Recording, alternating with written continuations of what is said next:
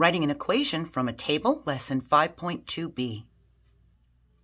We learned to write an equation in slope-intercept form from a graph in the previous video, 5.2a. We can also use the information from a given table to write the equation that represents the situation without drawing the graph. To write an equation in slope-intercept form from a table, these are the steps. We use two ordered pairs from the table with the slope formula to find the slope m. We find the y-intercept as the y value when x is equal to 0 in the table, or use the slope at any point in the table. We substitute the slope and y-intercept into the equation. So we're going to use our bakery gift card problem again to see how to do this. A cash register subtracts $2 from a $10 bakery gift card for every muffin the customer buys. The table shows the amount Y left on the gift card after purchasing X muffins. So we find the slope first by choosing two ordered pairs, and we can choose these two. We can choose any of them, and we have a 6 minus 8 over a 2 minus 1. That's going to give us a negative 2 for m, our slope.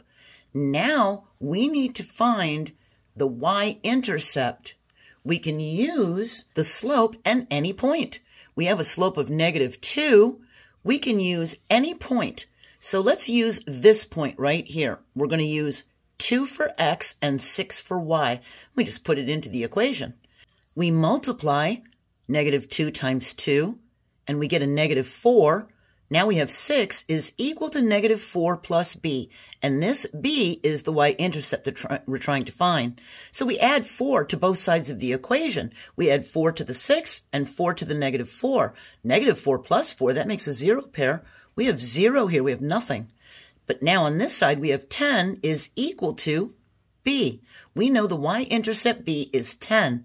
We know the slope is negative 2. We can write our equation y is equal to negative 2x plus 10.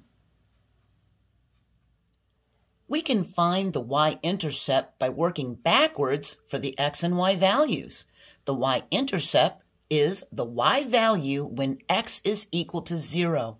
We look for the pattern of change. This is going 5, 4, 3, 2, 1, so we know we're subtracting 1 each time. For this one, it's going 8, 6, 4, 2, 0, which means if we go backwards, we're adding 2, then adding 2, then adding 2, then adding 2, which tells us if we add 2 to 8, we're going to have a 10. And if we subtract 1 from 1, we're going to have a 0. Now x is equal to 0. And y is equal to 10, we know that the y-intercept is 10.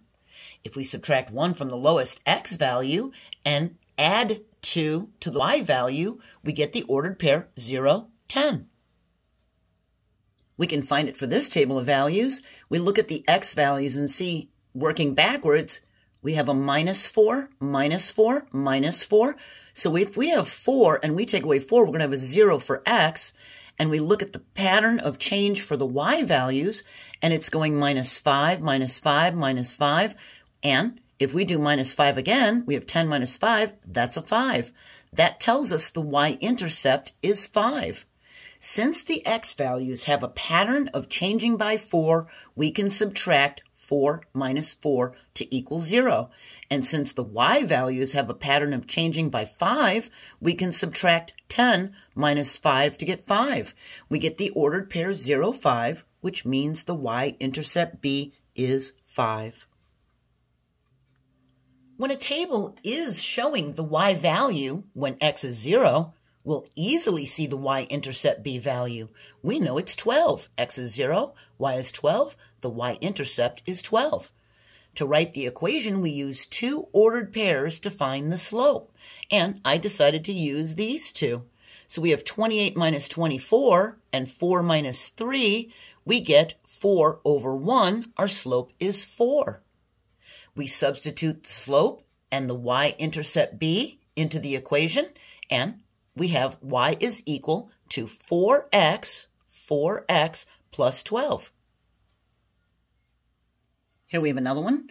The table shows the prices a printing company charges for quantities of business cards. There's an initial typesetting fee for each order. We're going to let Q equal quantity and P equal price. If we follow the pattern back for X and Y, we get the ordered pair 0, 10. We look here and we see they're going back by 100, which means if we do 100 minus 100, we're going to get 0 for X, or our Q, and we notice that 78 minus 61 is 17. It's a difference of 17, and if we subtract 17 going all the way back each time, we're going to get a 10 here. 27 minus 17 is 10. We know B, the y-intercept, is 10. Now we just find the slope by using 2 of these points, and I decided to use these two, so we have 78 minus 61, which is 17, and 400 minus 300, which is 100. We have 17 hundredths. This is the price per card, so we can write it as $0.17 for 17 cents per card.